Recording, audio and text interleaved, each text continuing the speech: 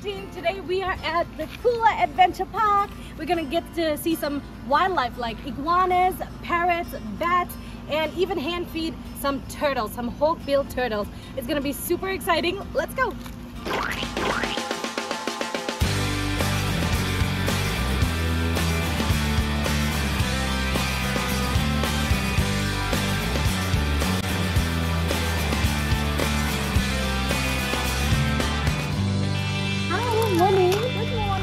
Welcome to Kula Wild Adventure Park. I'm Sophia.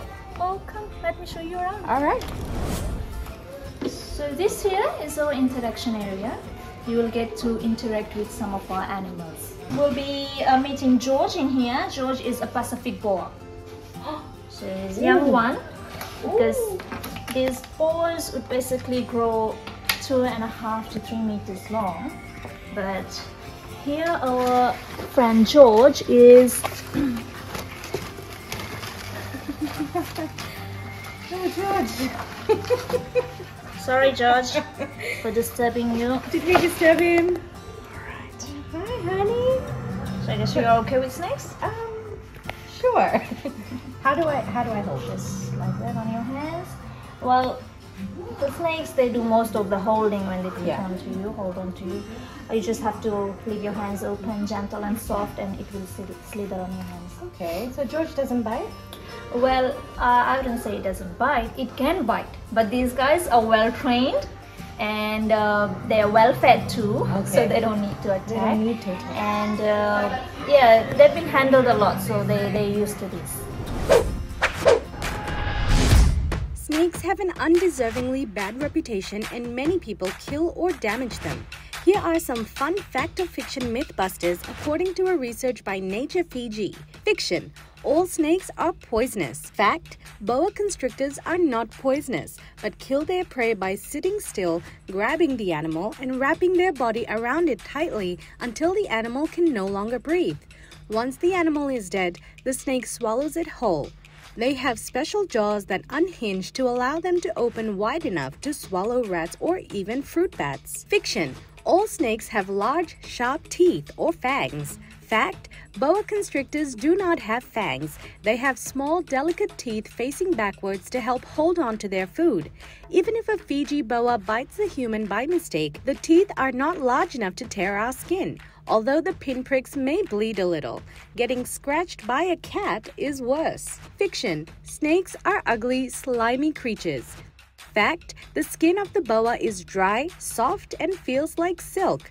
Most are brown or pinkish, but some are gray or black, or yellow and green, or even black with red bellies. There are different patterns on different islands. Most snakes on Taveuni have a zigzag pattern on their backs, while Vitilevu snakes are blotchy with black stripes on their belly. Fiction: snakes are pests. Fact: Fiji boas are great at pest control.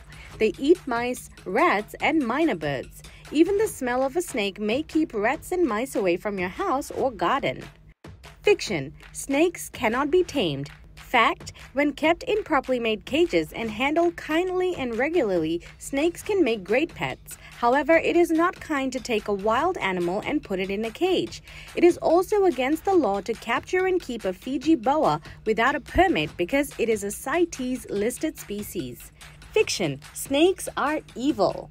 Fact: because of the Bible story about the serpent that tempted Eve, some people think that snakes are evil. But this was just the way of telling the story to say that the devil took the shape of a snake. No animal is evil. They're all part of nature. So George is just hanging out around my neck. That's fine. It's fine, right, Georgie? So Sophia, you were telling us about snake behavior. Yes, boas are natives to Fiji, but they're very, very rare. So very rare that most of us locals, we believe we have no snakes in Fiji because you never get to see one around. And yes, if you do see one around, I know it's just that normal instinct in humans. You see a snake, you think it's venomous, it's gonna bite, it's gonna attack, and you try to get rid of it, either by killing it or just throwing it away. You will do something to just get rid of it. Well, I don't blame you because you're trying to protect yourself, but the other way around, the snakes try to protect themselves too. So I'll tell you about the boas. Boas are non-venomous. Even if it bites you, it's harmless, just harmless. So if you see one around in the wild, don't disturb it, let it be there, and it will mind its own. It won't come attacking you or hurting you or anything. So just let it be. Alright, so let's move to the next one. Yeah. This is Big Ben. Big Ben. Yeah. Hi, Big Ben. Okay, iguanas I'm alright with. I'm a big fan of Godzilla. Godzilla is just a big iguana. Godzilla. Hi, Big Ben. Now, Ben is a Fijian banded iguana. Right. Banded iguanas are natives to Fiji as well. And banded iguanas, they are rare in the wild. You hardly ever see them around. Maybe some of the outer islands they do have them, but they are, you can see the color of it. If they are out in the wild, you won't be able to spot them too. So Ben is also about 7 years old. Okay. Bred in the park, hand raised here, so he's used to being handled too. Now you can try holding Ben. Ooh, hi, Ben. Hello, little Godzilla. Now iguanas too are vegetarian. Right. They don't have long tongues, so they don't go after insects now. And they will feed on fruits, leaves, flowers, basically what is around them, they'll have that. And with the boy species, they are always the brighter ones with the blue bands on them. The girls are plain green. Did you know the Fijian banded male iguanas have wide blue or light green stripes along their body, and females, on the other hand, are generally solid green but may have a few white or pale blue spots? So these iguanas would grow about like 60 to 70 centimeters from the tip of the nose to the tip of the tail. Just like the other animals, I would say if you do see them out in the wild, don't harm them. Yeah. These are very special to us. Especially to us in Fiji, right? Now, next we have this iguana here. Now, if you can see carefully, we won't be getting him out. Okay. Actually, it's a her. We won't be getting her out since she is expecting, and very soon she might be laying some eggs. Now, this crested iguana, it's endemic to Fiji, only found on 2 or 3 of our small outer islands. So we have the banded iguanas and we have the crested iguanas, and the subspecies of the crested iguanas. So crested iguanas and the subspecies of the crested iguanas, they look alike. Okay. They are all very similar. So this is the subspecies of the crested. Ooh. So if you've seen the $5 notes, you will find the crested iguanas on the $5 bill. So you can see they are on the nose and they're very special to us too. Since if we're talking about the subspecies, in the year 2010, just 20 adults were found in the wild. And this is on Yanduatamba. Yeah. Sorry, Yanduatamba, it was the crested iguanas that was found in the year 1979. And the subspecies of the crested was found in the year 2010, just recently on Monoriki Island. Monoriki is where the famous movie Castaway was shot. So just 20 adults were found, and these 20 were brought to us. We were working with the National Trust of Fiji, and we bred them here, and we had lots of babies which got microchipped and released back to the islands. So I believe they are repopulating the island there. We just have a certain number here, maybe 5 or 6 of them, and we don't stop them from breeding too. So now it happens. Even these iguanas, they would just lay like 5 or 6 eggs. Okay. That's once every 2 years. So you can see the breeding process is very slow. And out in the wild, they stay up on the trees, but the eggs, they just come down on the roots, near the roots. They lay it near the roots, they burrow with a few leaves. That's it. Not good parenting. They go back to the trees and join party again. So the eggs are there and it's easily eaten. By predators, right? But this is why on Monoriki just the adults were found. Maybe they ran up to the trees and survived up there, and no babies, no eggs, nothing. Oh, the predators can eat their eggs. Okay. So not great parents, Not good. but they're very cute. So Very cute indeed. That's Bingo. Bingo? Yeah. Bingo is a musk parrot, red-breasted musk parrot. Okay. Hi, Bingo. Does she talk? Well, no, she's not so much used to it. I guess she was not trained by her family. She is an abandoned cat. Oh. Some locals brought her to us. Maybe they were living in the country and they didn't know what to do with her, so they donated her to us. Okay. Now she's with us. Are these parrots legal to keep as pets or No. Most of our animals you see here, like the iguanas, the birds, they're all protected. You cannot have them as pets. It's illegal. Right. You need to have a special permit to have them as pets, and even if you do have them, I guess the Ministry of Environment is in charge of that, where they will be taking regular checkups on them. If they find that it's not been taken well care of, it will be taken away from you and most probably brought to us. Yeah. Okay. So we've had lots of these birds, rescued birds from the local owners brought to us, and we give them a home here. We will be meeting more of these birds that were brought to us, and I will show you and tell you more about them. Okay. The time when they were brought to us, how they were, and now how they are now. Okay. We have like 5 to 6 different island races of these birds here in Fiji. So each different island race, they are unique to their own islands, with different colors, different sizes. So you see this one, we know she's from the island of Taviuni. Well, since you are from Taviuni, did you ever get to see one out in the wild? Do you? No, not really. So my mom's from Taviuni. I just say it because I'm so proud of it, but I've never seen it. Yeah, we don't.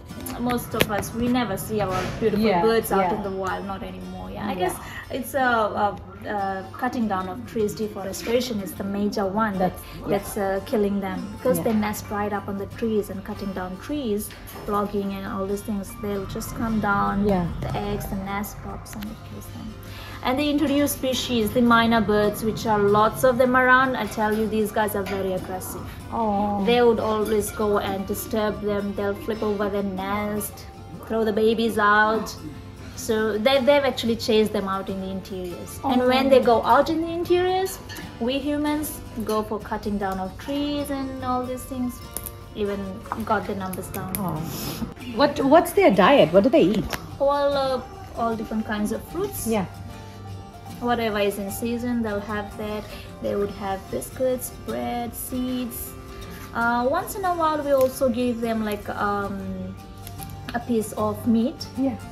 We'll just like slightly boil it. This is because out in the wild, they would be feeding on insects from which they'll get the protein. Right, like caterpillars and stuff? Yes. Or worms. Worms and other things.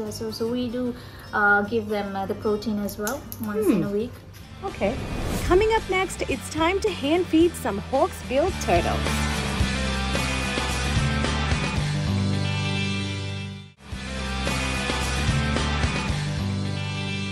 There are a number of activities to do when you're visiting Kula Wild Adventure Park, including interacting with animals and even snapping a photo with Iggy the iguana. Don't be afraid. I'm Iggy, the iguana. You can also grab a bite to eat at the Hawksbill Cafe as you make your way to Turtle Reef Pool and the live coral display. Our next stop is at the Hawksbill Turtle Pool. This is the Hawksbill sea turtles.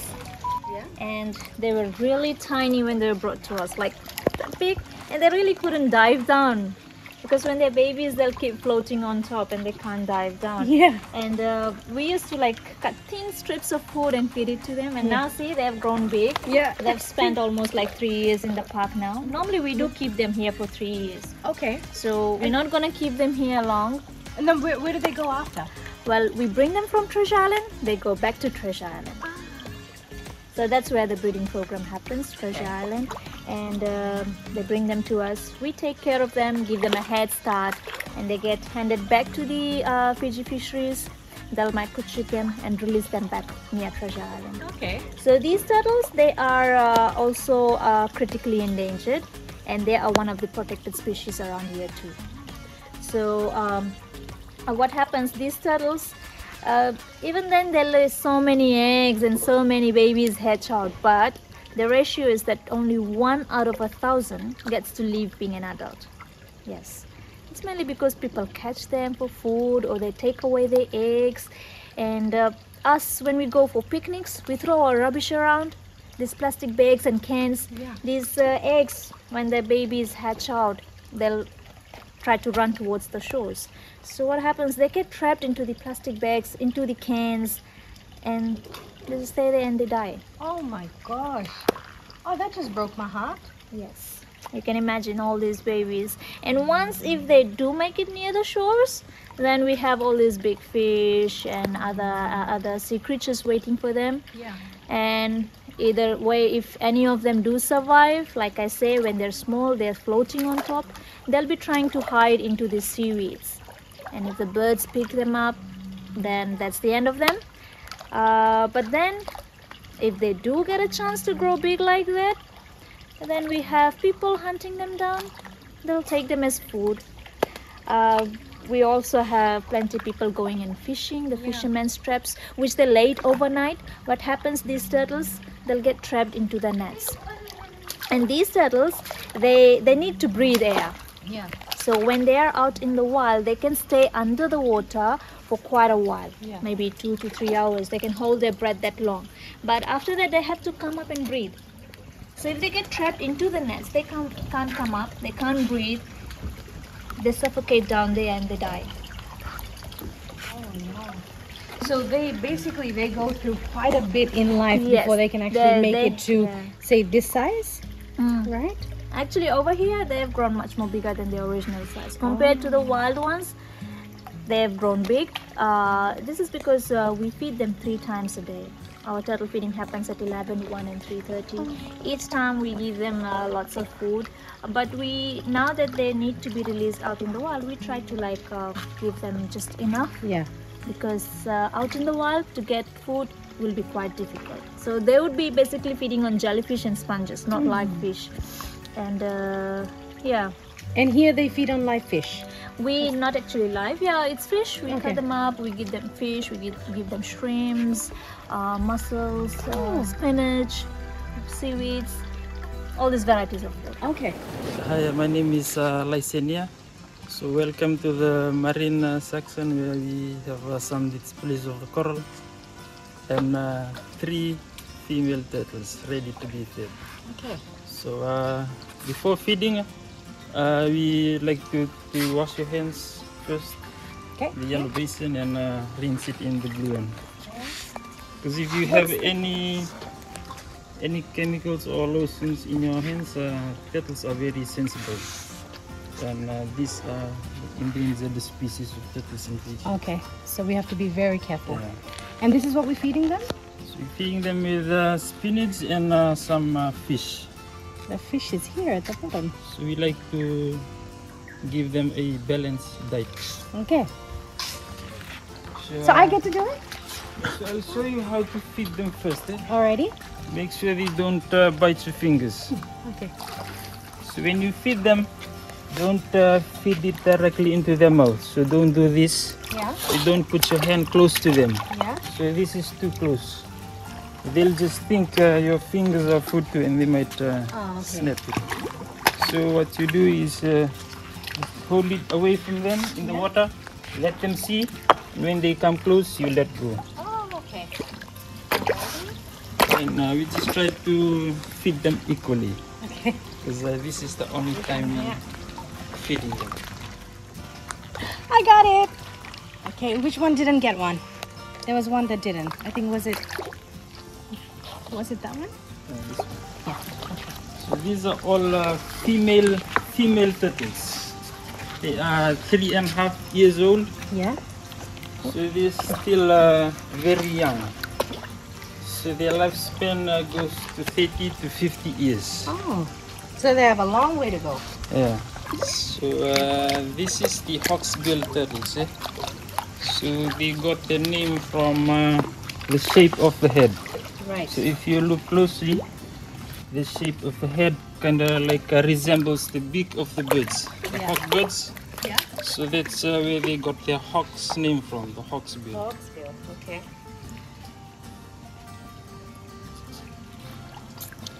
And you can tell if it's a male or female by looking at the tail. Yeah. So the females have a very short tail. You'll only see them if you flip them around. Okay. but the males have much longer ones. So, but these ones are all females, right? Yeah, all females. And they're like opportunistic feeders. Yeah. So no matter how many times you're gonna feed them in a day, they'll still eat. They'll always want to eat. Yeah, so we just try not to overfeed them. And also we don't want to overfeed them because when we release them in the wild, Yeah, they won't. sometimes it's hard to find food, so we don't want them to feel a shock. Yeah. They can't find the food in a day. One of their favorite thing to eat in the ocean is jellyfish. Yeah. Yeah, so sometimes when they see plastics floating around, they just think it's a jellyfish. That's why they eat them and they choke and die. So, like in here, everything we put in the pool, they think it's food. So in the ocean, if they see anything floating around, plastics, bottles, they'll just think it's food too. So don't litter, don't throw plastics. Some of the ways you can help turtles is participating in community cleanup, coastal cleanup, cleaning up the beaches so that you can keep them safe. Thank you so much. Up next, a fun round of Find the Iguana game and some more fun facts.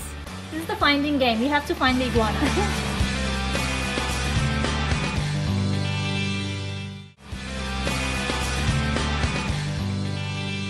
Alright, so this is the finding game. You have to find the iguana. Ooh. See if you can find the iguana.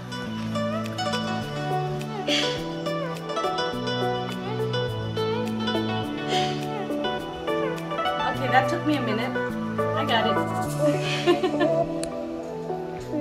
Is that because you earlier mentioned that the females are all green? All green. So she's a can you guys see where the iguana is? Can you see it? She's just over there on that branch. I missed it. I thought she was a leaf. And there may be daddy here somewhere else. Okay.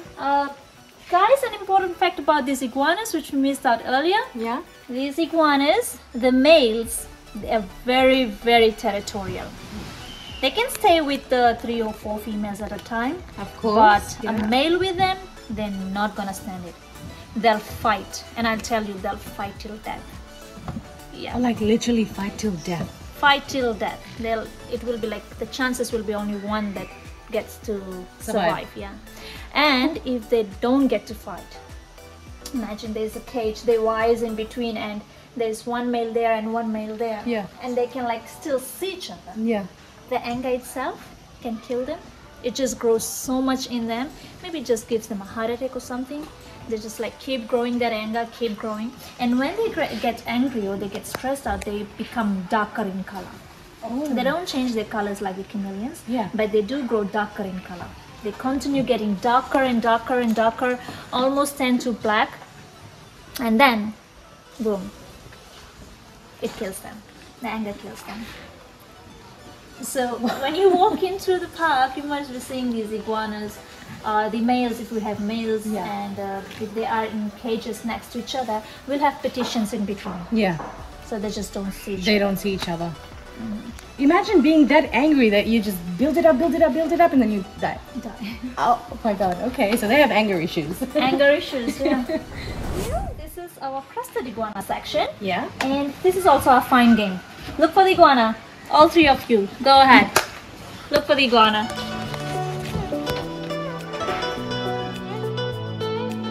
Oh my god, I suck at this game. I can't see anything. You're lying, Sophia. There's no iguana in here. Just look carefully. It's just out there right in front of you and you're not able to see it. No. And it's looking at you and it must be laughing at you. It's like, hello, I'm here. Not seeing it. Not seeing it? Not seeing it. You need help? Yes, yes, yes. Can you? Oh my god. Okay. It's just looking at you. It's like, Hi guys, that is not fair. We were expecting you to be on the tree. That is not fair. So I just lost a game to an iguana. She was right here. Oh, he. Is that a he? Actually, with this crested, we can't tell the difference between the male and the female since they look alike. Yeah. The only way we can tell them apart is by flipping them up.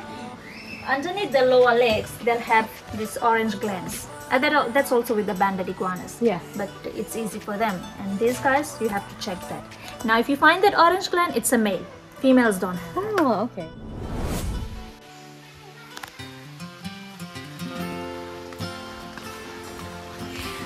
We are at the rescued iguana house. Sophia's gonna tell us more about these iguanas. So guys, like we've already earlier talked about our iguanas, that they are very territorial. You can see in between the cages we've got partitions so that they cannot see each other. Oh, that's why. Yeah. These guys here, people tried to smuggle them out. And good thing they were caught and these iguanas were brought to us. They were caught at the border? At border quarantine. At the border quarantine, yeah. So taken off right at customs and given to us. There are different means how people try to smuggle them out. And believe me, most of these iguanas just don't survive the travel. The way they try to take them out. Sometimes they wrap them up in belts. They have got special belts. They're like tucked in inside the belts and put it around their waist. And yeah, there were different means. Some people try to put them in their legs. They have like these artificial legs, and they make a hollow gap where they like tuck the iguana in there and try to put the legs back on them. But yeah, like I said, most of these iguanas, they wouldn't just survive the journey. Yeah, that would stress them out. It just stresses them out, and plus with no food, that long traveling. I just don't know why people would do that. Some people just want to have them as pets because most people they like unique things. That's and true. they Exotic pay things. a big amount of money for such things. Yeah. And this is why in the black markets these guys are priced highly. Oh. So they try to take them out, sell them, get some money, come back, do the same thing again. But great job to our customs teams, and they've done a good thing, a great job. They rescued these guys off them and brought them to us. Okay. Next week we continue our Kula tour and meet the many different types of birds at the park.